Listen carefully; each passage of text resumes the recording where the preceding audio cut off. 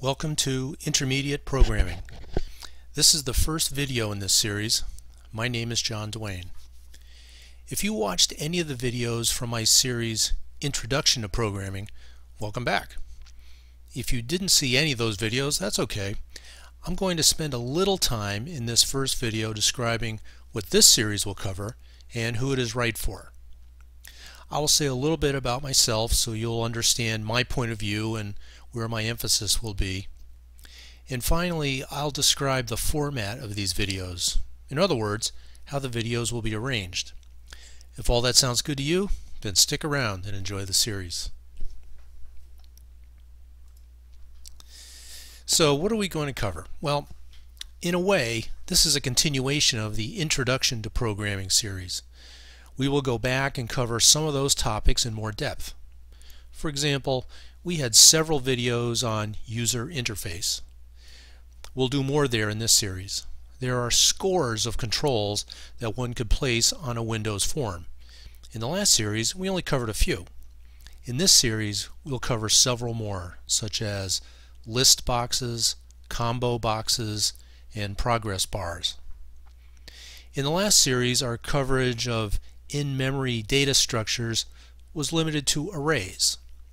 In this series, we'll cover other essential data structures offered by VBA, such as the collection. Besides expanding on topics introduced in the last series, I'll introduce some new topics. The biggest of those topics will be object-oriented programming.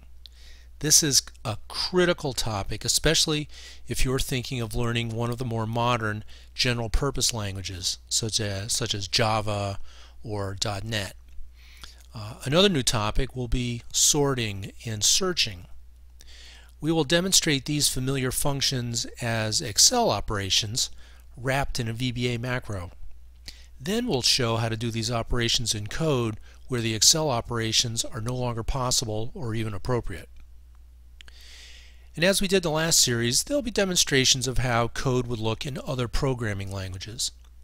For me, the best language for that is C#, because you not only see the C language syntax, but you'll also be exposed to the .NET libraries, which apply across the board in VB.NET, C#.NET, ASP.NET.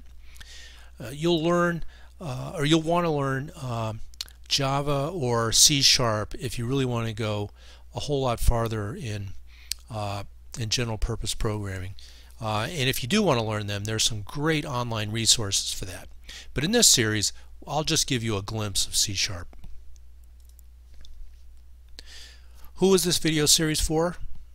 Well, first of all, I'm going to assume a certain amount of programming experience. Not too much, but you need a little bit. You should be familiar with the macro recorder, variables, data types, looping, file input, output. If you watch the last video series, you're all set. If you want to build on that level of knowledge, you're definitely in the right place. But what if you're an experienced programmer in one of the C languages, for example, and you just want to learn how to write VBA macros? Well, if you watch the first series, you're already there. What you'll see in this series is how to code operations you're probably already familiar with.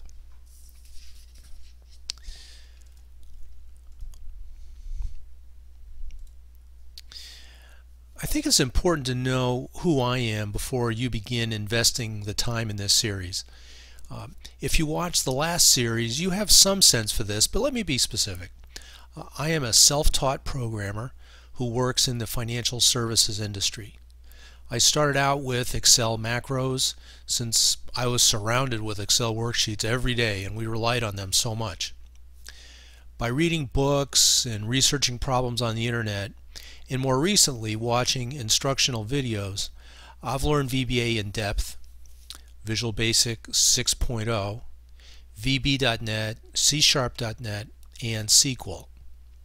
I have some familiarity with C and C++, but not enough to write anything sophisticated in those languages.